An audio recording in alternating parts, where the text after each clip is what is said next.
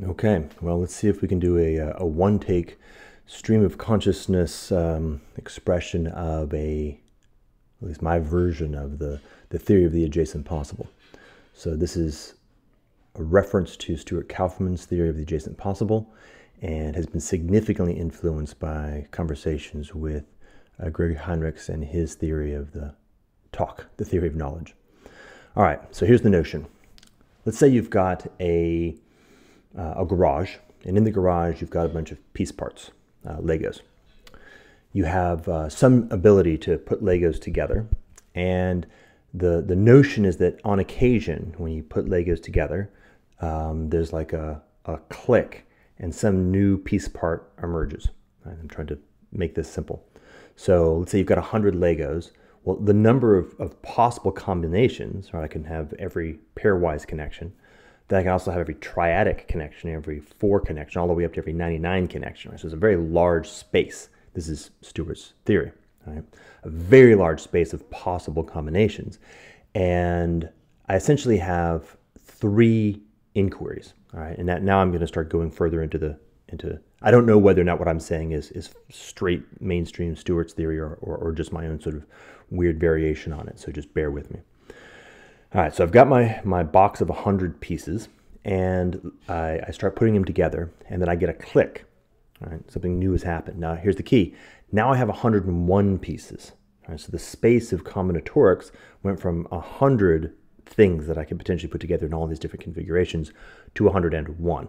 Right? And of course that increases the whole space geometrically. And at the next click, I now have 102, and the whole space continues to go up geometrically. All right, now here's the thing.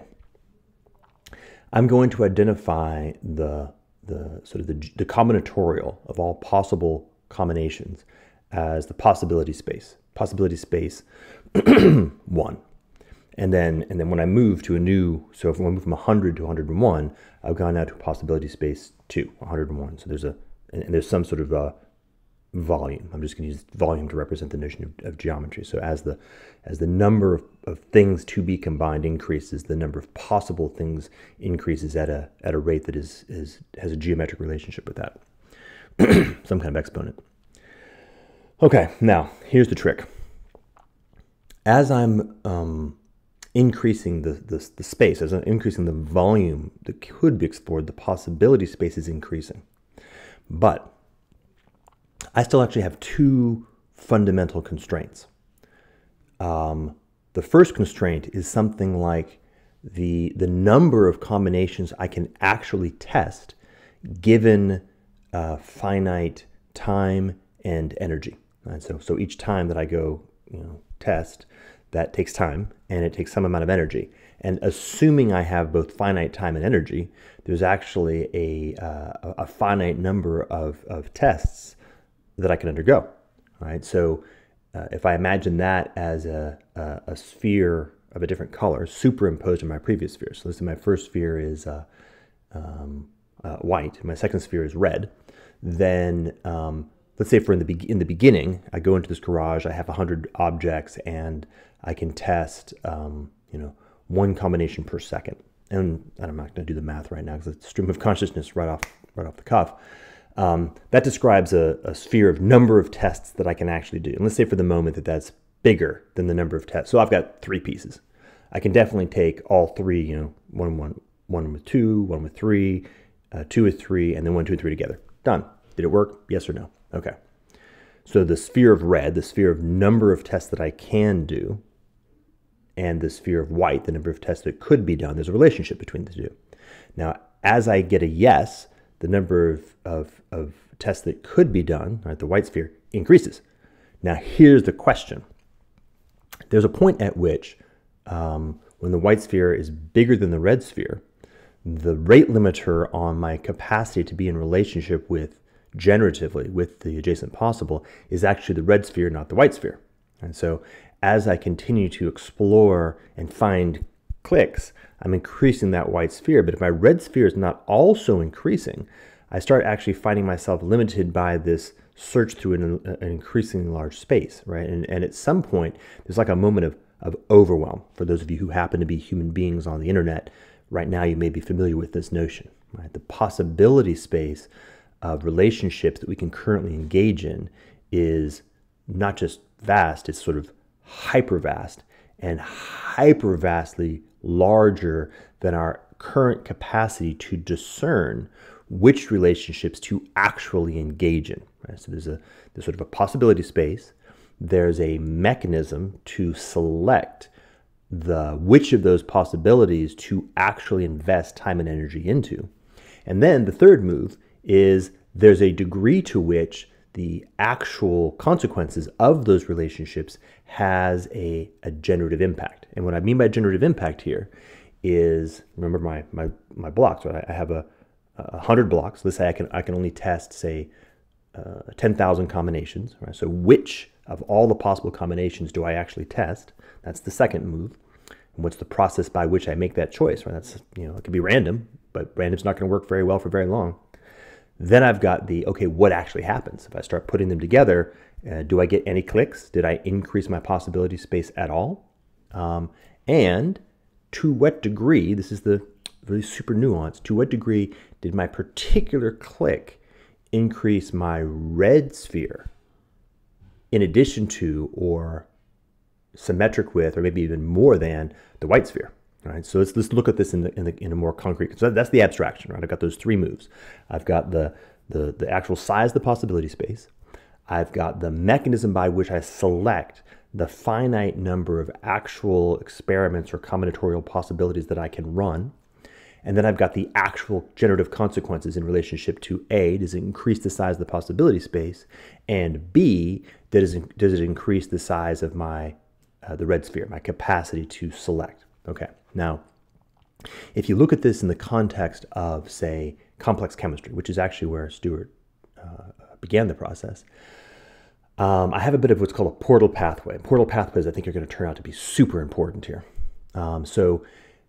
Complex chemistry space is the sort of the set of combinatorials, the combinations between molecules. Right? So in the beginning, I've got certain kinds of molecules that can or can't connect, and then I get a click. Right? I get hydrogen and oxygen connect, and now I've got water. And water is a different kind of thing than just hydrogen and oxygen. So the possibility space just increased a lot. I can have a whole bunch of other kinds of combinations. And of course, I can have water now combining with other kinds of molecules. So I get this huge milieu of the combinatorics that can happen inside complex chemistry space. Okay, now I want you to think about a particular location in complex chemistry space, which has to do with these three kinds of complex chemistry. One is known as DNA, one is known as RNA, and one is known as a cellular membrane, right? A lipid membrane that has, all of these have characteristics in each other. Now, let's say for the moment that I happen to have, by sheer chemistry, lucked upon a particular configuration where I have a bunch of amino acids, nucleotides, coordinated into a relationship of a double helix DNA, coordinated into a relationship of a strand of RNA, and coordinated into a complex of a cell membrane, right? By sheer complex chemistry. Right? Now, what's the likelihood, what's the probability that in the next, that there's going to be in the next moment or in any future moment, I will arrive at an absolutely identical copy of that same chemistry? Right? In complex chemistry space, the probability verges on zero. It's just stochastic combinations. I may get DNA and RNA and cell membrane again, but the likelihood I'll get the exact same one, effectively zero.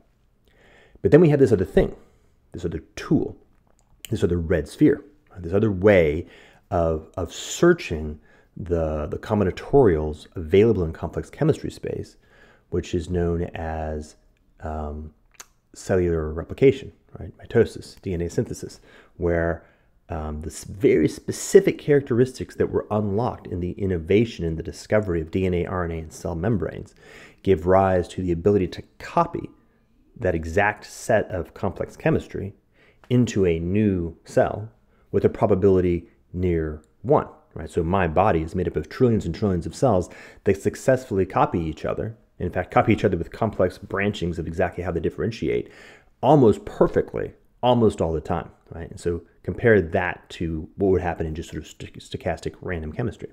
And of course, this insight, this insight of the unbelievable collapse of the probability landscape into a very, very narrow bound of what actually happens is the thing that Stewart was working on. So that's the insight of the space. So we have that example. Now, okay, let's take a look. Now I'm going to branch into Greg's work, TOK. So this same kind of threshold, and I'm going to use the concept of a portal pathway, which I'm not sure if I've described it before, but it's a cool concept. I have the set of possibilities in complex chemistry space. Then I kind of unlock this super cool combination that has a radical shift in the red sphere, which is to say a radical shift in the set of experimental, or the set of combinations that are actualized that gives rise to what it turns out to be a whole new landscape, a whole new milieu. Right? So now we're in life space. Right? Life space is different than complex chemistry space. Life space is governed by this new probability landscape of DNA, RNA, and cell membranes that radically changes the exactly what piece of the total space of complex chemistry is in fact where you're searching. Right? You're only searching inside that space, looking for very specific combinations of complex chemistry that are fully compatible, 100% compatible with DNA, RNA, cell, right? And now, of course, but there's lots of variations in there. There's a whole new adjacent possible, but now we've unlocked this thing. And we actually, it's interesting, we stay within a very, very narrow space in complex chemistry, but now we've discovered there's a very large adjacent possible inside that narrow space. And that actually, it opens up, right? The whole story of biological evolution is the exploration of what's inside that space, what's inside that territory. And by the way, this iterates. Inside biology space, it turns out there's neurology space. Right? We can go into really cool detail about exactly what is the threshold where the emergence of the ability to constrain the coordination of a diverse number of perception and actuation agents, i.e. cells in a multicellular organism, to a dispositional orientation, move. Right? So photosensitive cells have this ability to shift the input-output, algorithms of just effectively, again, stochastic behavior. What do the cells do? Into a coordinated behavior known as behavior. Right? So neurology gives rise to the beginning of an entirely new milieu in evolution space, which is behavior space. This is all Greg's stuff. Greg does a great job here. So Greg, I'll put a link in the video. All right, so adjacent possible, white sphere, red sphere. The actual trajectory, do you actually hit something where you've unlocked a new move?